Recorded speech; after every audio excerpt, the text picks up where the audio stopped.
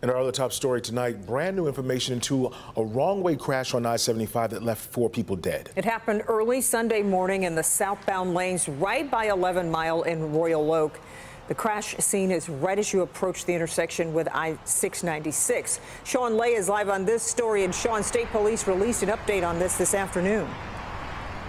We're talking about 4 people, Kimberly, in a van simply heading down southbound right here in these lanes. They had no idea coming right at them was deadly danger.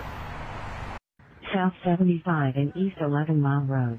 Wrong-way driver caused the crash. This is what southbound I-75 looked like as first responders, police, and fire were running onto the interstate hoping to make rescues. On the right of your screen, that is a Volkswagen. It is on fire. The driver was dead behind the wheel. That driver has been ID'd by state police as the wrong-way driver.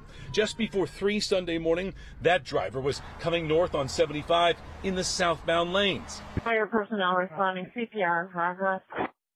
Dispatch, Station 1 trucks en route. Station 1 en route. Madison Heights is shutting the freeway down at 12. It appears the driver of the minivan truly had no chance. 3 people were killed in that minivan. 1 who was in the van remains in critical condition.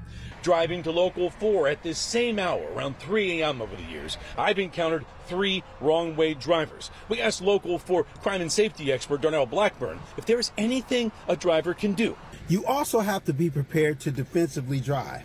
That means keeping both hands on the steering wheel. And if a vehicle is coming towards you, you can maintain better control by swerving and avoiding a head-on collision.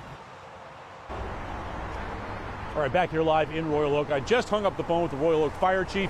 He says in 36 years of fighting fires here and being a first responder, this is one of the worst things he's ever seen. Much more details coming up live at 6.